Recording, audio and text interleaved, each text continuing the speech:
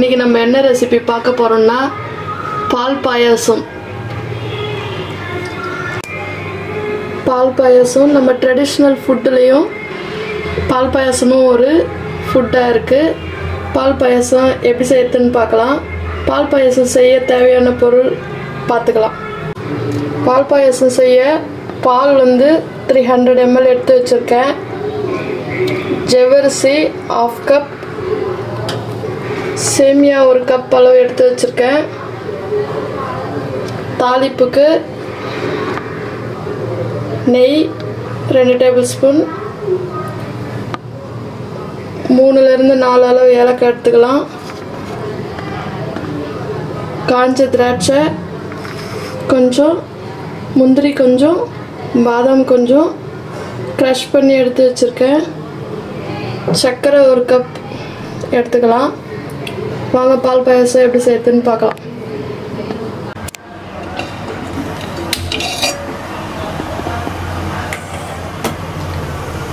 $300 ml அளவு தண்ணி சேர்த்துடலாம்.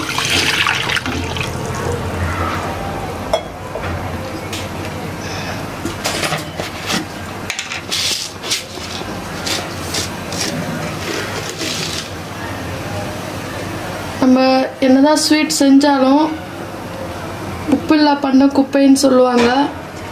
உப்பு ஒரு கல் அளவு சேர்த்துடணும், அப்போதான் ஸ்வீட்னஸ் அதிகமாக்கி கொடுக்கும். இந்த தண்ணி நல்லா கொதி வரட்டும்.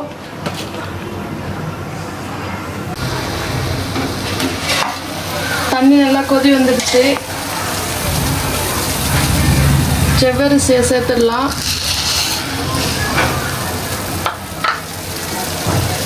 இது ஒரு கொதி வரட்டும்.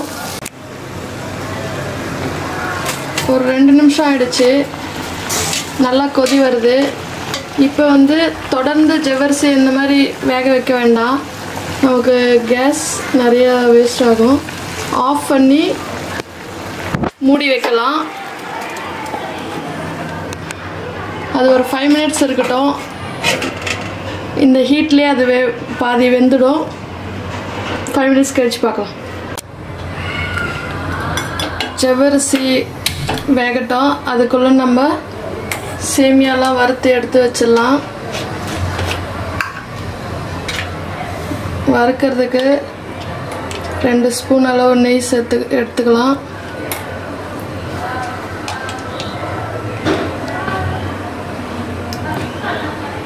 நெய் நல்லா மெல்ட் ஆகட்டும். நெய் நல்லா மெல்ட் ஆயிடுச்சு. நம்ம எடுத்து வச்சிருக்க ஏலக்காய் சேர்த்துடலாம்.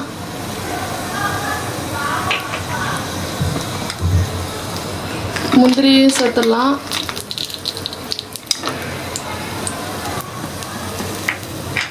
திராட்சையும் சேர்த்துடலாம். நல்லா வறுபடட்டும் பொன்னிறமா.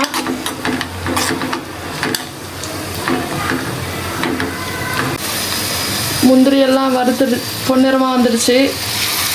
சேமியாவையும் சேர்த்துடலாம்.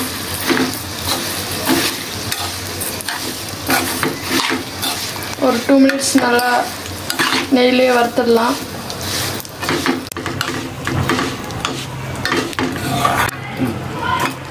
ரெண்டு நிமிஷம் ஆயிடுச்சு. சேமியா கொஞ்சம் வறுபட்டுடுச்சு. ஆஃப் பண்ணி எடுத்து வச்சிடலாம். 5 நிமிஷம் ஆயிடுச்சு. ஜவ்வரிசி எப்படி இருக்குன்னு பார்க்கலாம் வாங்க.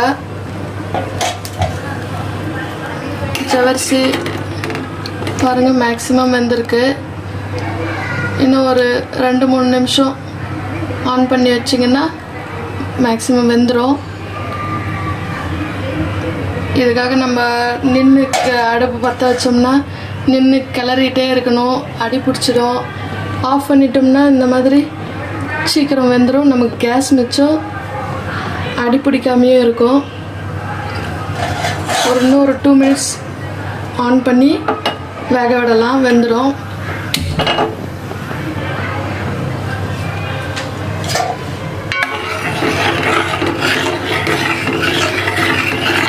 ரெண்டு நிமிஷம் கழிச்சு பார்க்கலாம்.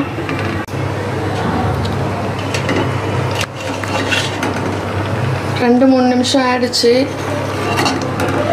ஜவ்வரிசி நல்லா வந்திருக்கு. இன்னும் கொஞ்சம் இருக்குது. அது வந்து நம்ம சேமியா வேகும்போது அப்படியே வெந்துடும். ஜவ்வரிசி வந்து வறுத்து ஊற வச்சு இப்படிலாம் சேர்க்கணுன்ற அவசியம் இல்லை. நம்ம அப்படியே சேர்த்துக்கலாம். வறுத்து எடுத்து வச்ச சேமியாவெல்லாம் சேர்த்துடலாம்.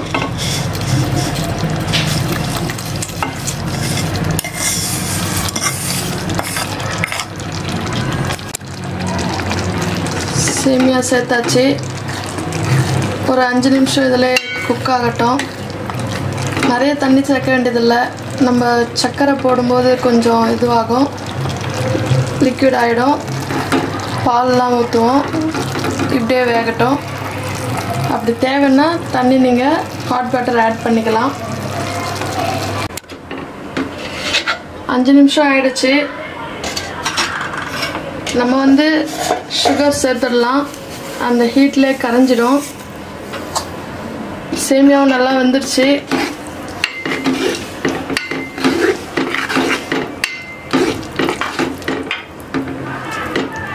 எடுத்து வச்சிருக்க பாலும் ஆட் பண்ணிடலாம்.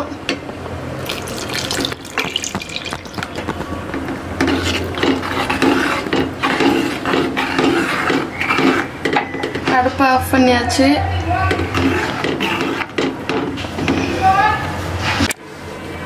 நம்ம ட்ரெடிஷ்னல் ஃபுட்டான பால் பாயாசம் ரெடி ஆயிடுச்சு. சர்வ் பண்ணிடலாம்.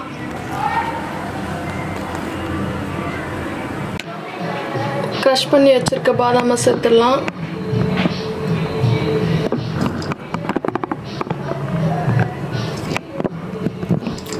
சர்வ் பண்ணிக்கலாம்.